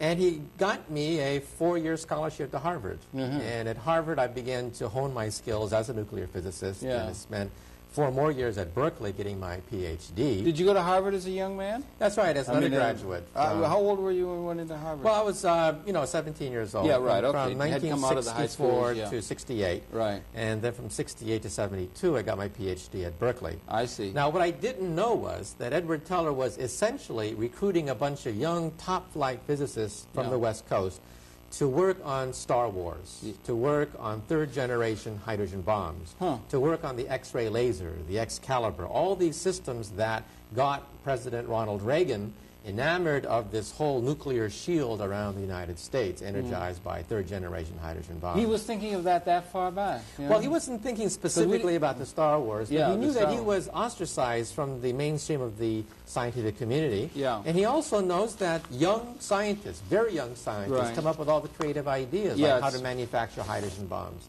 A hydrogen bomb is like a watch. It's a very delicate device. It requires top talent, not hacks, to build these things. And he essentially recruited these things through the Hertz Engineering Scholarship. And there's also a book written about it called Star Warriors, written by a journalist for the New York Times, detailing how this scholarship, the same scholarship that got me into Harvard, essentially got young scientists to be funded. And then, of course, they went to the Livermore National Laboratory, where they then subsequently began to design third-generation hydrogen warheads that are the backbone of Reagan's Star Wars program. Yeah, because when he was first in touch, and you were a very young man, the hydrogen, what was it, 54 that the hydrogen bomb first came around in? 52, 53. Yeah, so he was in touch with you even before that, and he was probably, he spotted you as somebody up and coming who ought to be enlisted into this whole realm. That's right, and people my age are essentially the ones who build hydrogen bombs now. As I said before, Edward Teller realized that it's young people who have all the ideas, not these older hacks with smocks and look like Einstein. Those are the people that have no more ideas. It's the young people who have these ideas. Yeah, well, it's the young, even teenagers very often come with breakthroughs, an early 20-year-old and that kind of stuff. That's right. And you did your work at Harvard and Berkeley then, That's right. I got my PhD in Berkeley in 1972. And how long have you been at CUNY? Well, I've been a professor since 1974. Here in New York, at the Graduate Center and also the City College. And you're interested in physics, and you're interested in energy systems and the ecology, and you have a and a number of things. You have a rather comprehensive view of things. If I I gleaned from our early conversation, you have a comprehensive overview. That's right. Of one science of my main and development concerns, and so forth. Right. One of my main concerns now, of course, is the environment. Okay. Coming from the whole question of the environment as a physicist now, looking at the degradation of our atmosphere, for example, the ozone depletion problem, the greenhouse effect. And then lastly, the question of what do we do about it? Can nuclear energy, for example, save us from the horrors of global warming and the greenhouse effect? Or we were even talking a little bit before the camera started running about this theory about when did the human species first appear. I mean, if we begin to look at universe, we have some sort of a view of the evolution of consciousness in the universe. There was consciousness before human consciousness appeared. There were also that's actually a raging debate in the scientific community. I work on an area professionally now called the unified field theory. Yes. Einstein, of course, gave us the atomic bomb, gave us the Big Bang, the black holes. Those are the contributions of Einstein. But he spent the last 30 years of his life on an unfinished dream that he failed. He blew it on the third try. And his theory was called the unified field theory, the theory of the universe. An equation 1 inch long that would explain everything. It would explain magnetism, electricity, the sun, the stars, the universe. It would explain the galaxies, the Big Bang, and so on and so forth. Well, today, even though, of course, Einstein failed in the last 30 years of his life, today we think we have it. It is called the superstring theory. And I've even written a book for the educated layperson called Beyond Einstein, where I try to educate people about the latest theory of the universe, where we really think that there is a unifying principle by which the whole universe was created 15 billion years ago. And what is the unifying principle by which the whole universe was created 15 billion years back? Well, we think that 15 billion years ago, the universe started as basically nothing. It was a state of nothing. However, it was nothing in hyperspace. That it was just like in science fiction novels when you learn about hyperspace. The universe was a 10-dimensional universe back then. And the 10-dimensional universe. And it was unstable. And it cracked. And the cracking of the universe cracked into 4 dimensions and 6 dimensions. The 4-dimensional universe began to expand very rapidly, and that became the Big Bang. So in other words, we think we understand what happened before the bang, why there even was a bang at all. It's like the boiling of water. Water is superheated and little bubbles start to form and bubbles start to expand. We think that in the beginning was pure nothing, and out of nothing became a quantum leap to these small bubbles. How did that occur? Well, that's what I work on professionally. We want to fill in all the details. And as I said before, my book, Beyond Einstein, will hopefully explain it to the average layperson. What are your thoughts on questions of spirituality and religious questions and religious explanations for these kind of things and so forth? Well, there is a loophole in the quantum theory. As I said before, there's a quantum transition between nothing to these small bubbles. These bubbles start to expand. There's a big quantum leap from nothing to something. Something, right. However, even within the quantum principle, and I'll work in the environment in a second. Oh, we'll get to it. Right? There is a loophole. And that is that in order to make sure that you know the state of an object, like whether or not an atom has decayed or not, or whether I'm even sitting here at the table, you have to make a measurement. And before you make a measurement, you don't really know whether the person is really there or not. There's a famous experiment of the Schrodinger's cat, which a lot of spiritualists have rediscovered in the last 10 years.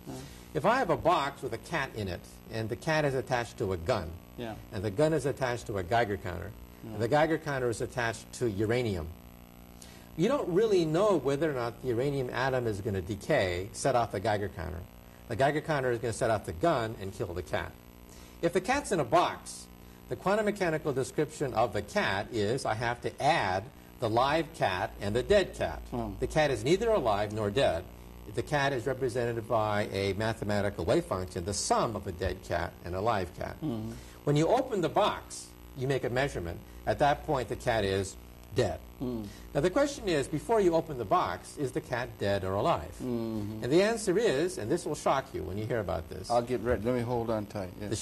The fact is, quantum mechanics says the cat is neither dead nor alive. Uncertainty. Uncertainty. Principle. Right. Heisenberg. No. Right. Now, the question is, if you have to observe something to make sure the cat is either dead or alive, this means, of course, that somebody has to do the observing. Yes, right. Consciousness has to open the box. Now, the question is, therefore, was there consciousness before humans? Oh, well, okay. Go ahead. Einstein asked this question. He said, this is ridiculous. He didn't believe in the quantum theory. We now know this was, of course, Einstein's great mistake. And he had a very famous interaction with a guy named Abraham Peiss. They were walking down the street one day, and he said, look at the moon. And Abraham looked at the moon, and he said, I see the moon. And he said, do you believe that the moon exists only because a mouse can look at it? Mice have been on the Earth before humans. That's right. Mice have looked at the moon. And he said, do you think the moon, Earth? However, 5% of it has now disintegrated over the United States, leading to perhaps 200,000 more fatal skin cancers over the next 50 years, according to the Environmental Protection Agency. Just within the context of what's already been done. Yeah, already been done. Now, is it clear that it's these fluorocarbons that does this? Do we clearly understand what causes this? The chemistry was predicted even before the ozone depletion over the polarized cap were discovered. Yeah, it's a very complicated process, but about 10, 15 years ago, chemists even then predicted that the chlorine atom will bind to O3-, which is ozone, and ruin the existence of O3-, will deplete O3-, which is ozone. And then when the hole over the South Pole was discovered by satellite, that sent off alarm bells all over the world.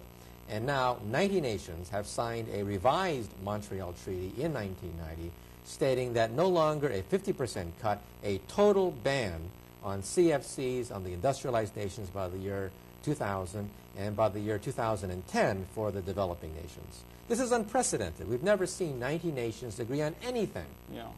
You put 90 nations together, all they do is bicker about resources and property claims and they still do a lot of that. They still do a lot of that, unfortunately. But this is the first time we've seen global cooperation on that scale. Yeah, because there's a universally perceived threat here. You know. That's right. We're clearly agreed on what it is that's causing this depletion. I mean, almost are there other factors agreement. Other than this? Is there this are other culprit? chemicals besides CFC. However, CFC, like methane, for example, and other methyl compounds. However, CFC is perhaps the most concentrated, that one molecule of CFC will interact with thousands of other molecules and essentially create depletion on a very rapid scale. But there are other molecules that will do it. Isn't methane created through organic processes of... decaying swamps, for example, will, of course, also heat up the atmosphere and create the opposite effect, that is the greenhouse effect. Instead of destroying the ozone layer, it creates a carbon dioxide layer. And the carbon dioxide layer could then heat up the planet. And like I said before, 9 degrees is all that separates us from the animals. Oh, the 9 degrees is what separated us from the temperature. You think of 12,000 years ago. Of 12,000 years ago. There was a 9-degree increase in temperature from 12,000 years ago. But of course, there have been the ice ages, which had gone more or less in that through time. That's right. In other words, the Bush administration has long said that it's just a theory that carbon dioxide levels and temperatures fluctuate in synchronization. We now have the proof. We have the smoking gun. It turns out if you go to Greenland, the ice sheet over Greenland has been stable for several 100,000 years. The ice has trapped molecules of air of hundreds of thousands of years ago. We physicists have gone to Greenland and taken ice cores, drilled hundreds of feet right into the ice sheet to capture the atmosphere of 160,000 years ago. We now know what the atmosphere looked like 160,000 years ago, right on the planet Earth. We plotted carbon dioxide levels and temperatures, and we see an exact synchronization. In fact, I even brought the chart with me. And if you look at the chart, you'll see that carbon dioxide levels rise and fall along with temperatures. This is the smoking gun. This is the thing that George Bush says, it doesn't exist, it's a theory, it's a myth. Why worry about the greenhouse effect? In fact, there was a cartoon I saw of George Bush. He was in the desert with no water, and the sun was baking down on George Bush, and he was crawling for any kind of aid. And as George Bush was crawling in the desert, he said, more study, more study. We must have more study. I think we've had enough study. It shows, first of all, the ice cores give us the smoking gun. Carbon dioxide levels are directly related now to temperature changes. And carbon dioxide levels are now the highest they have been in 100,000 years. These patterns in the ice ages that went before the end of the Pleistocene, the ice ages and so forth, were going on long before there was any technology or automobiles or anything else. There was a naturally assuming pattern. The normal decay of plants, for example, giving off methane, will of course also set off the greenhouse effect to some degree. Carbon dioxide is caused by depletion. Methane will also. I heard you say methane. To some degree, right? Mainly the CFCs, the chlorofluorocarbons, right? Because there are two effects we're talking about. One, of course, is ozone depletion, and the other one is the carbon dioxide levels coming from internal combustion engine, the burning of oil, basically. I guess what I was saying is these temperature changes had occurred throughout the evolution, the geologic evolution. Geologically, and we have speeded it up. In other words, we have cut about 100,000 years off the rate of warming of the planet Earth. The planet Earth, of course, would have warmed anyway, okay, perhaps. We have essentially accelerated the natural process in the planet Earth by tens of thousands to perhaps 100,000 years. But it seems to me, if I may, this ozone depletion is something new. The ozone depletion is new in the sense that over 3 billion years now. Yes, okay, that's a longer for the first loop. time in 3 billion years, we now have the potential of destroying the life-giving ozone shield around the Earth.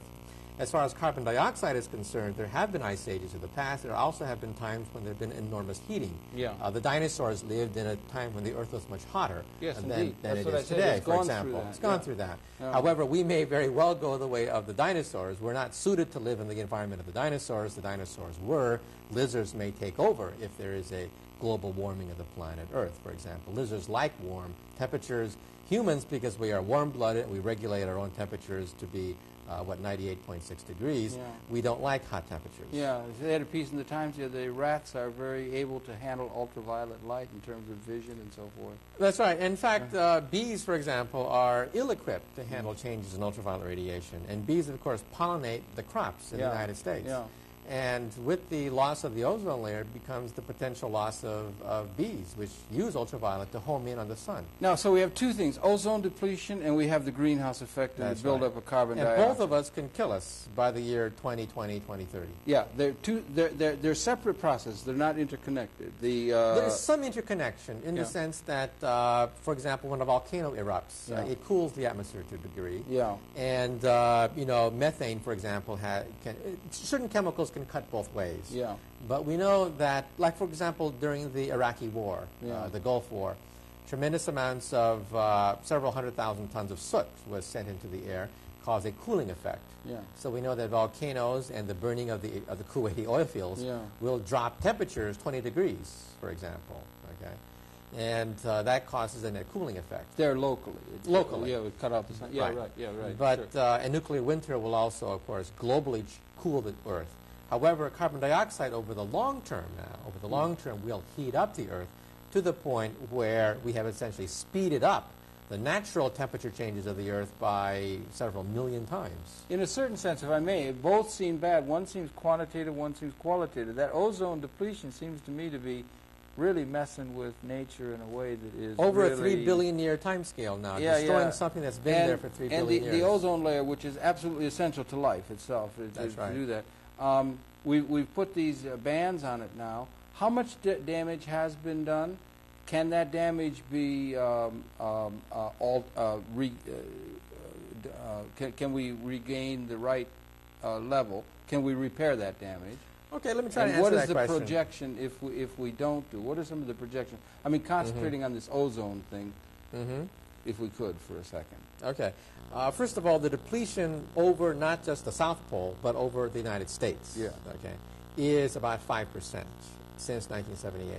That is 21 times faster than previously expected, okay? So we're talking about a virtual collapse of the ozone layer, not over penguins, but over the United States, leading to a 10% increase in skin cancers just over the last 10 years, causing 200,000 more skin cancers over the next 50 years, causing essentially several 100,000 non-fatal skin cancers over the next 50 years. 12 million, I'm sorry, 12 million non-fatal skin cancers over the next 50 years, 200,000 fatal skin cancers above projections over the next 50 years. Now, this is the United States now. We're talking about the destruction of farm animals, any animal that lives outside, that looks up, bees that use the sun to home in on their crops. The food chain, algae.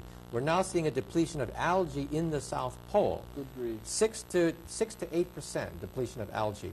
Algae is the bottom of the food chain. Yeah. Farm animals are higher up on the food chain.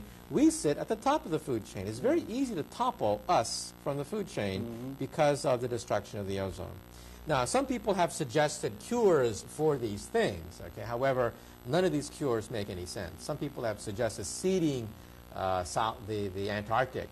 However, you can calculate on the back of the envelope. You're talking about bankrupting the gross national product of a nation in order to get enough materials to reseed ozone over the South Pole. That, in a certain sense, you went quickly there, if I may, is that, that's what I was asking you. Is this repairable? Can we repair it by reverse that process of ozone depletion, or once depleted, always depleted? 5% loss is a loss forever. Can it be made? Can something be done, by way of repairing that? Yeah. The bad news is that CFC molecules, especially the chlorine, stays in the atmosphere for decades. Once it's up there for an awful long time. In other words, the CFCs that we've already put up there up to this year is sufficient to cause degradation over the next several decades, just what we've already put in.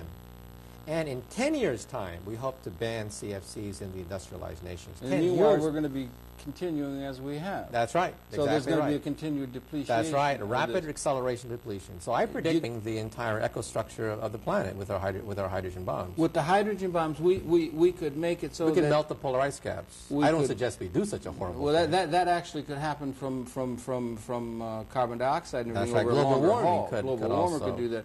But that these weapons of destruction, that if they were unleashed, it could be done by one person in an interlinking geopolitical world and so forth, that we have the ability to destroy a context wherein our species can continue, which began 200,000 years ago. That's right. We couldn't do it in the Second War. We were trying. That's as right. hard as we were. That's we right. were protected when George Bush gets on an airplane. But it's something existentially new in the universe. I mean, that's right. There's been a sea change in human evolution within the last several decades. Or cosmic evolution, or biological evolution. When George Bush gets on an airplane, he brings behind him. Watch the newscasts. Right behind him, there's a Secret Service man with a bag. It's called the football. Yeah. Inside the football, of course, are all the codes. Yeah. The codes are for PSYOP 7. Yeah. PSYOP 7 is a single integrated operational plan which will unleash Armageddon.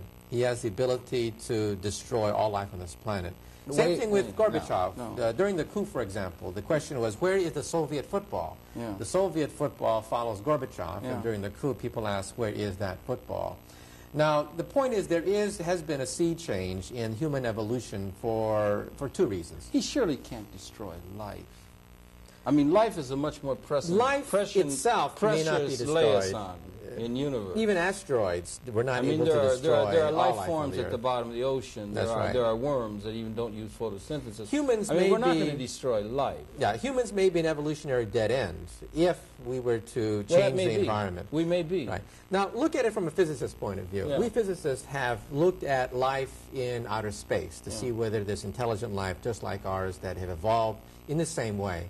We've now taken it out to 100 light years. Within 100 light year, a sphere of a radius 100 light years around the planet Earth, we've looked at all the stars within that 100 light years that are capable of supporting intelligent life, looking for radio signals, and we see nothing.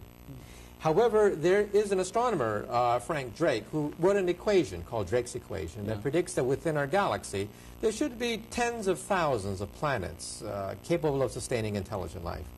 In which case, we should see them. We should be encountering other civilizations, except we see nothing. There's just dead vacuum out to 100 light years.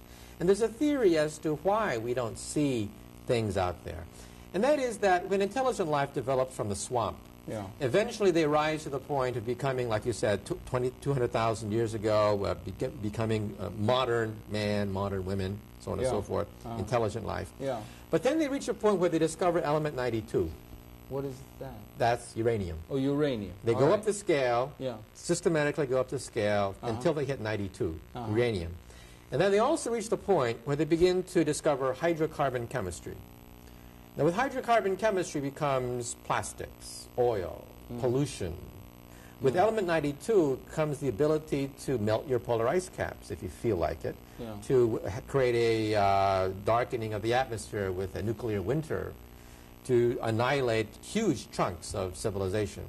So there are two twin threats. At a certain point in the evolution of every civilization, they will eventually hit element 92. They will eventually manipulate hydrocarbon chemistry. With that, the ability to either blow yourself apart or either pollute yourself to death. We are now entering that threshold. In other words, for the first time in human evolution, within the last 4 decades, we have attained a crossroads whereby we now have the capability of destroying human life on this planet. Now that is we could have lived in the 12th century or 16th. And we would not have had the ability. We would have been protected in our own impotence in a certain sense as we were moving toward this point to which you and I sit and talk now. That's I mean, right. things are moving so slowly. During the 12th century, they had the Black Plague. The Black Plague wiped out approximately a third of Europe. A third of Europe did not wipe out all of Europe, only a third of Europe. Or it didn't stop the species. It didn't stop the species. However, today, because we do have hydrocarbon chemistry, because we do have element 92, uranium, we do have the ability to perhaps follow the path of other dead planets that are out there. If the work of Frank Drake is correct, it means potentially there could be thousands of dead planets out there that did not negotiate pollution, global pollution like the greenhouse effect, and the global pollution like the depletion of the ozone layer, and did not negotiate the question of nuclear weapons. There was a consciousness, Australopithecine and other kinds of things before human consciousness, and one would hope, if it continues.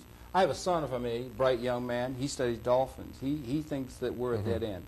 He thinks the dolphins... We are an evolutionary dead end. It's conceivable. No, he does. He thinks that we're hopelessly barbarous and we're flawed. The cetaceans will be are the principal carriers of consciousness, or the leading edge of consciousness in this part of the universe, and so forth, and that we're going to destroy ourselves, which is an existentially difficult kind of situation to live with if you like human beings and so forth. But we're definitely at a time when, after 200,000 years of evolution, we're at a point of quantum transformation. That's right. We're at perhaps the most, well, the first most important transition was 12,000 years ago when civilization began. Well, the first might be 200,000 years ago when we first appeared. The first one was 200,000 years ago when we appeared. The next one was 12,000 years ago when the ice melted and civilization began. The next transition... Agriculture and then civilization. Agriculture. The next transition was 300 years ago when machines were discovered. Steam, basically. Steam power, and then oil fueled the Industrial Revolution. We're now entering, in some sense, the fourth major transition point in the evolution of the human species, and that is the ability to self-destruct. The ability to self-destruct, and I guess maybe from that perspective, one to try to draw off from it in a systems kind of way, or see it as sort of like a gestation. We might be able to say we've been gestating for 200,000 years, and we may be that we're going to be stillborn, or we're going to be aborted, or we're going to create our own... in that sense, an evolutionary dead end. Or it could be possibly that we're at a point where, if one were to try and find the obverse side, I think that's what I was getting at in a certain sense, if you were to find, and we inherit, James Joyce said, Daedalus say, I use it all the time, folks, excuse me in the audience, but it's history is a nightmare from which we're attempting to awaken. And that if we could find our way through to where there could be something other than the inherited institutions and situations that we've come out of historically, battling over scarce resources, battling over other kinds of power relationships, traditional geopolitical thinking that we've inherited from a past. It may be we're coming into a technologically augmented situation that could be, in a certain sense, liberating us from the kinds of struggles that we've been involved in, if you can understand what I mean. Yeah, I think that the bad qualitative news, transformation. The bad news is that we've reached this turning point where we have the ability to self-destruct. However, the good aspect of it is that nations are now at a point where mutual cooperation on the scale of 90 nations signing a treaty just last year to ban CFCs that destroy the ozone layer. That is a tremendous turning point in the evolution of the planet. In other words, I don't believe in George Bush's New World Order. In other words, America, the great superpower, America, the great, and so on and so forth. I believe that the New World Order will be a new environmental order. That nations of the world suddenly realize that they're going to get wiped out, too, if the atmosphere changes. Their growing areas will turn into desert. We sit on top of the food chain. We could be toppled very easily from the top of the food chain if algae starts to be disrupted by ultraviolet light. If the temperatures start to heat up so that farm animals can't reproduce, and all sorts of horrible things happen. 90 nations signed a treaty in 1990 stating that they will unilaterally, multilaterally, limit the production of chlorofluorocarbons. Was that in Montreal? Was that the treaty in Montreal? That was Montreal Treaty was only a banning of half of the CFC production by the year 2000. Then it turns out that the ozone layer is depleting much more rapidly than expected. In the last decade, over the United States now, not over the South Pole, but over the United States, there has been a 4 to 5% depletion over the United States. That is catastrophic. We are witnessing the collapse of the ozone layer. In the temperate region, Right. In the next decade, it'll probably be another 5, perhaps 10% depleted. So we're talking about, by the year 2020, the ozone layer disintegrating, perhaps a quarter of it, perhaps a third of it disintegrating by the year 2020. Explain a little bit ozone layer, what it is, what's happening, what causes it. You see, life on Earth is about 3 billion years old, and about 3 billion years ago, something very important happened, and that is that the ultraviolet radiation came down on the Earth, created ozone, and then ozone then shut off more ultraviolet radiation. That meant that harmful ultraviolet radiation could not rain down on the Earth and mess up the evolution of DNA molecules. If the ozone layer had never existed, we would not be in this room talking about it. Our molecules would be dispersed as random hydrocarbons around the planet. There would have been no life, because life, as soon as it was created, would have been destroyed by ultraviolet and by X-rays raining down from the sun. If we ruin this protective shield over the United States, over the rest of the planet, it made evolution possible, then, or the biological It made evolution possible about 3 billion years ago. That's right. It started the whole process. In other words, what started evolution was probably harmful X-rays mushing up the molecules in the oceans. But once DNA starts, it's very fragile. You have to protect it. The ozone layer then formed, shielding these very primitive molecules from being disrupted by the harmful X-rays and ozone, ultraviolet radiation. So the ozone layer is our shield that protects all life on the planet. By the year 2020, there could be as much as a third collapse of the ozone layer over the planet Earth. That is catastrophic. That is catastrophic. That would be catastrophic, quite literally, as you say it. The effects of that would be not the. That wouldn't be the. What would be the catastrophic effects of 30? The Bush administration would like to have us believe that. Why was it over Antarctica? Why was it over North America? Was it over Europe? Has it been over Australia? Yeah, the depletion over the higher latitudes is even worse. Leningrad, the depletion is 8% since 1978 over Leningrad. Sweden, the depletion has been 8%. We're lower on the scale, so it's only been 5% over the United States, but it's been higher. 8% over Leningrad, 8% over Sweden is what the depletion has been, as measured by satellite, not by computer. Will this have anything to do with the human activities of the land under which these depletions occur? Definitely. It's going to affect agriculture. It's going to affect bees and insects, birds. Is there a cause and effect between what goes on under where these depletions, like you said, under the United States? Is it something that happened in the United States that caused there to be a depletion, or is it a mixture, the atmosphere is mixing? No, the reason why it came over the Antarctic is that these are very complex chemical reactions that are heat sensitive. And over the Atlantic, you have a lot of cold air masses there. And it turns out that because of the coldness, it accelerated the depletion of ozone over the South Pole. Now, over the North Pole, a smaller effect has taken place over the North Pole, and we, because we are in the northern hemisphere, have experienced this depletion. But as you go into Canada, as you get even closer to the North Pole, it's much higher. Leningrad is higher up than the United States, most of the United States. That's why Leningrad has 8% depletion, according to the United Nations. Sweden is also higher up, closer to the North Pole, and that's why it's been 8% over Sweden. This is a matter of a very serious consequence. You're talking about a collapse. I'm not just talking about putting on sunglasses. That's what John Sununu would have had us believe, is you just put on sunglasses. Birds can't put on sunglasses. Bees can't put on sunglasses. Farm animals, algae, they can't put on sunglasses. You're talking about destroying the food chain. Now, back again to the original question. This can't be reversed, this depletion? Okay, the reversal by human intervention, that is by seeding the clouds. What we can do, that is probably outrageously expensive. What we have to do is simply ban CFCs, not by the year 2000, but even earlier. But nations, of course, their gross national product is hooked to CFCs. The most common CFC is Freon gas. We use Freon gas in refrigerators and air conditioners, right? Does that mean that that's in most of the refrigerators in our homes have this stuff? That's right. Freon is a remarkable chemical. And does it, as it is in the refrigerator, does it contribute to this problem, the use of that? Or is it only if it leaks? It leaks, and of course, when you get rid of your refrigerator, it gets smashed up and the ozone leaks into the atmosphere. If the refrigerator is not smashed up and it doesn't leak into the atmosphere, that Freon, does it still contribute to that? If you can contain it, if you can contain the Freon, then of course it would be less contribution. However, don't you think we ought to be very carefully taking care of old refrigerators? It costs money. It's only money. Yes. Okay. And George Bush would rather spend money on third-generation hydrogen warheads to defeat a nation that no longer exists, and would rather have, you know, hydrogen weapons in West Germany attack targets in East Germany, when, of course, there's only one country, Germany now. Billions of dollars are spent trying to destroy East Germany. No, but in the face of this, honestly, I mean, to have somebody go and take an old refrigerator and throw it in a landfill where it's going to get crushed so the Freon can get into the atmosphere, that could be pretty easily taken care of. I mean, if refrigeration is the major thing, there could be a place where you could put an old refrigerator, and, you know, if I'm saying... Right.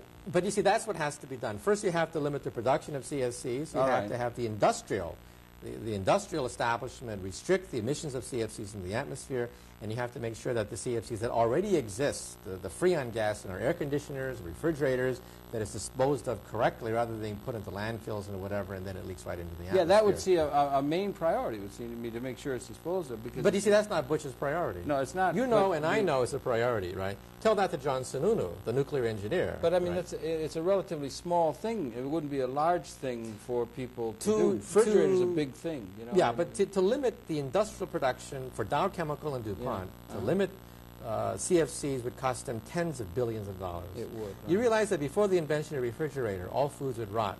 The average human on this planet has eaten rotten food ever since 2 million years ago when we first began to walk on the surface of the earth. Rotten food is the most common taste that Homo sapiens have tasted.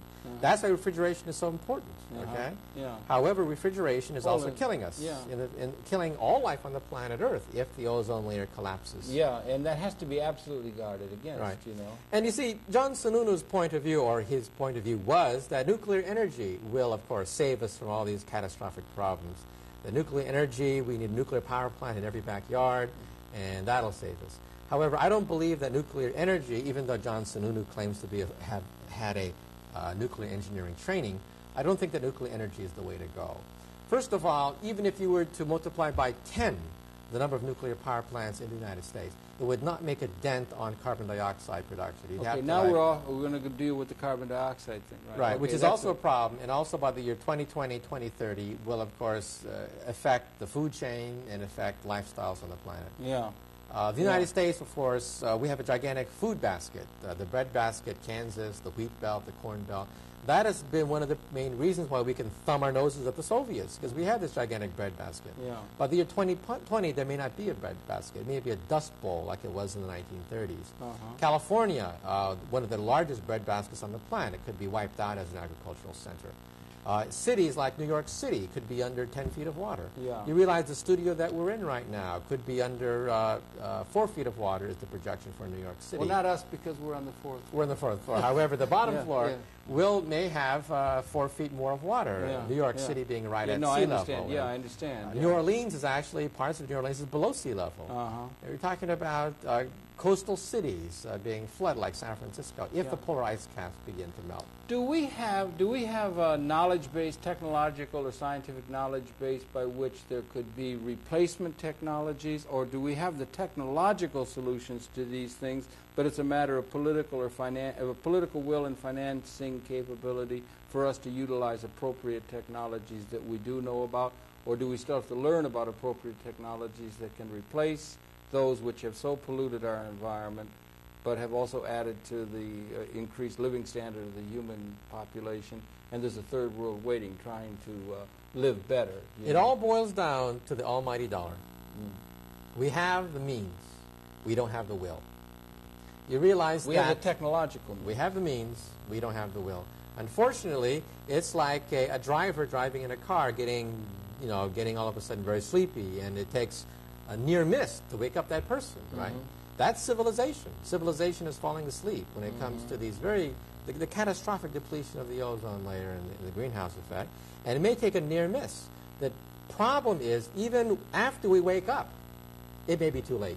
It's like they have these programs recently about the tremendous damage of a lack of neonatal care, or the very early infants going to or the young people is going to result in huge prison costs. But they can't put the costs on up at the upfront, and then they get tremendous costs in prison costs and other kinds of. You pay for it later. You pay for it now, or you pay for it later, but you pay 10 times more later. And we don't have a system in our own way of thinking that allows us to have financing or a financing capability that allows us to do what it is we technologically know or scientifically know we're capable of doing. So it's almost built-in schizophrenia in terms of people who are of concern now as we approach this this era of crisis in terms of the human species, in terms of the broader evolution of events as we spoke earlier. Right. The problem is that the engine of the Industrial Revolution has been profits. There's no profit to be made to restrict the ozone layer. There's no profit to be made to restrict the greenhouse effect. And George Bush, because he's very keenly attuned to the oil industry, the oil industry, as you know, is one of the first polluters creating this effect. Our president is a former oil company president. He thinks like an oil company president because he was the president of the Zapata Offshore Oil and Drilling Company. And oil men like the greenhouse effect, because greenhouse effect is caused by oil, caused by the internal combustion engine. And we've and things have moved so quickly. The Industrial Revolution, we look 200,000 years. If it isn't, if all these lines aren't exponential, they're darn near exponential as we go up. And as we reach this point, maybe of it's been like gestating for 200,000 years, and we're going to go into a new cooperative, liberated way of being, where the technology could really come to the service of the human community and allow us all to maximize our potential, which historically we've never been able to do. We've lived in a jungle of scarcity-motivated thinking and so forth. We may be superseding that. We may be coming into a new way of being that would allow us to resonate in universe with a consciousness transcendent to what we have been. By necessity. By necessity? By necessity, as nations realize that their economy is falling apart because their agriculture is falling apart, because their bread baskets are no longer producing food, because there's no more bees, there's no more pigs, there's no more deer, there's no more crops, there's no more birds, there's no more algae, there's no more fish. At that point, it may be too late. But we may be at with the crisis point that we have to be woken up and find new ways of operating, cooperative ways that are operating, that are appropriate in terms of the evolution of this new conscious capability, the microprocessors, so many miracles of technology and ability to bring life support to the citizenry within an ecologically appropriate context. We don't have financing techniques,